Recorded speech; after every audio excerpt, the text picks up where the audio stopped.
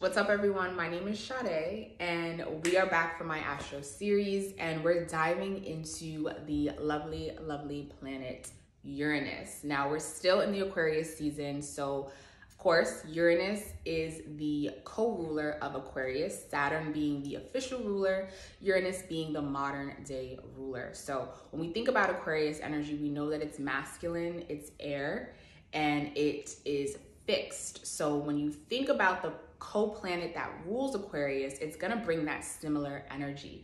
Uranus likes to bring progressive, revolutionary change, and it does this in drastic ways that force you to have to adapt and shift your mental paradigm in order to adapt to the change in your environment. Now, Uranus is an outer moving planet, and what that means is it takes a longer period of time for Uranus to switch different signs. So this energy affects the collective more so than affecting people on an individual level. It still affects you on an individual level, but because it stays in a sign for 7 to 8 years, it's truly, truly felt within the collective of the heaviness of that energy. Perfect example of Uranus bringing heavy energy. We have Uranus in the sign of Taurus right now. Uranus went into Taurus back in 2019. Quick review of Taurus energy. Taurus is about resources, pleasure, comfort, lifestyle, food, relationships. It's a Venus sign. When we had Uranus transition into Taurus, we had the startup of COVID, and that was a significant change in our money system, the way we value money, the way we value relationships, connection, lifestyle. And it was a change that happened on such a collective level that we were forced to have to adapt. And what Uranus really does is it shifts the portal, shifts the paradigm in a sense. And when Uranus comes in and changes the energy of something, it's really here to shift you to a whole new paradigm, a whole new portal, a whole new way of thinking, of moving, and living in a new type of world. It's very, very awkward. And when you think about Aquarius energy is very eccentric, out there, and sometimes awkward in the sense of it's not normal. It's not something that you're used to. And that's the same exact energy that Uranus brings. It makes you uncomfortable because it's pushing you to change for a different lifestyle that can bring you more progression in your life. Or not even like a different lifestyle, but just a new way of thinking or a new way of being that's gonna help you to progress in life.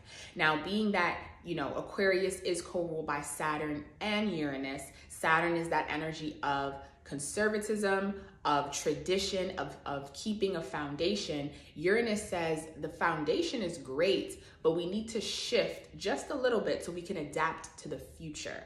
Right? And that's what makes Uranus uncomfortable, is because it's that energy of change, but it's change that truly shifts your mindset to a whole new world. So you really want to check to see where you have Uranus in your chart. I mean, if you have Uranus in your first house, I myself have Uranus transiting my first house right now since I'm a Taurus rising and Uranus is in the sign of Taurus. It's going to bring drastic change to the way you present yourself, the way you view yourself, and even like work as well. If you have it on those angular houses being 1, 4, 10, and 7. If you have Uranus maybe transiting your 9th house, right, it's going to bring a new way of thinking about philosophy, a new way of thinking about religion, creating your own religion. It's not uncommon for having Uranus in this 9th house energy of people wanting to create their own life philosophy, their own type of religion, and studying things more in the eclectic or unseen world.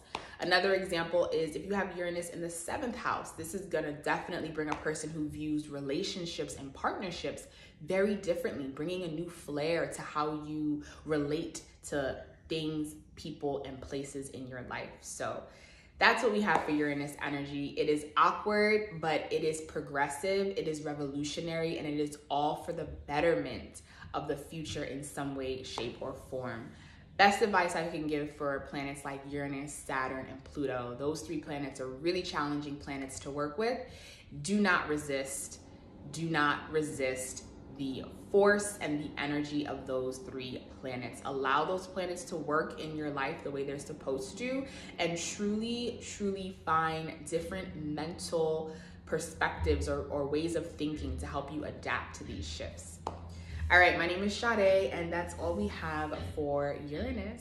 Check back in as we get into the final sign in the zodiac, which is Pisces.